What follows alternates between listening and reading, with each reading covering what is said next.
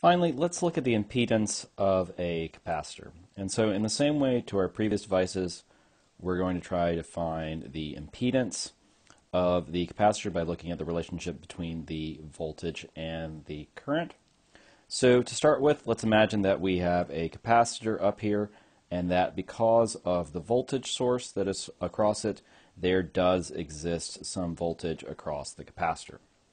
And as we've done previously, we'll say that this voltage source is some sort of cosine function with some sort of magnitude, and we will write it out as we have done so far. So we get a magnitude in our two exponential terms from our Euler's identity.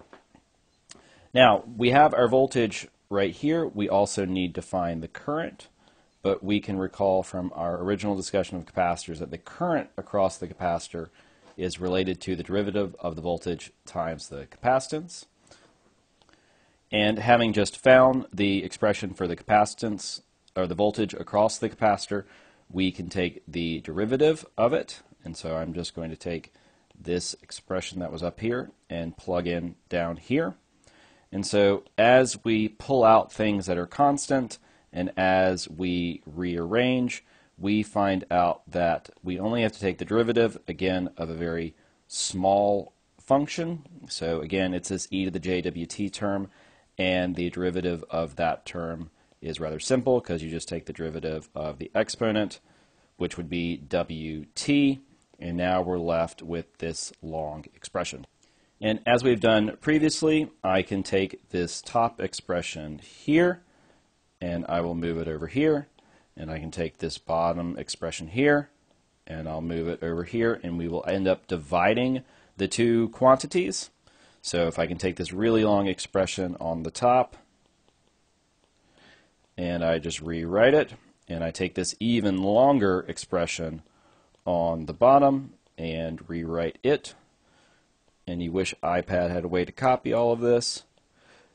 What ends up happening is a lot of these variables end up canceling out. So these are gone. This right here term is gone. This j phi term is also gone. And so what we're left with is 1 over jwc.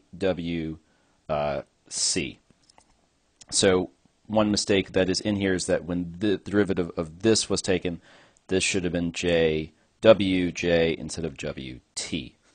And so we'll just go ahead and fix that with our magic pen, and that this is our final expression for the impedance of a capacitor. Now, when we look at the impedance for a capacitor, it's a little more complicated than our impedance for an inductor. So we still have this imaginary term, we still have a frequency term, and we still have our capacitance. But let's play the similar sort of game and ask ourselves, what happens in really low frequency situations? So if I have a signal where the frequency is approaching 0, what happens to the impedance of my circuit? And so in this example of here, I will get 1 over 0, which the limit of that actually approaches infinity. And so if we recall that this low frequency situation here is really the DC condition, what we're saying is that in a DC situation, in a low frequency situation, our capacitor that's normally there is going to end up becoming an open circuit. It's going to have an infinite impedance, which is the same thing as having sort of an infinite resistance in a DC situation. So in a DC condition, this circuit is going to end up being, or this capacitor is going to end up being an open circuit. And this matches with our previous intuition that in a DC situation, all of our capacitors end up being open circuits. So now let's apply the same analysis, but imagine what happens in a circuit where it is oscillating rapidly, where the frequency of the source that's driving the circuit is infinite. And so what we end up here is 1 over some infinite value, which means that the impedance goes to 0.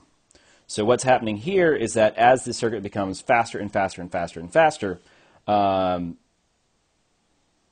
capacitors end up just simply disappearing from the circuit. So in a high frequency situation where our capacitor is here, what ends up happening is that our capacitor just goes away and it becomes a short circuit. So at low frequencies, like this one right here, our capacitor becomes an open circuit. But in a high frequency situation, our capacitor ends up becoming a short circuit. So our capacitors are going to pass high frequency signals and then sort of prevent low frequency signals from coming through. So as a quick summary, in our low frequency settings, our capacitor becomes an open circuit. So this is again our DC condition for our capacitor.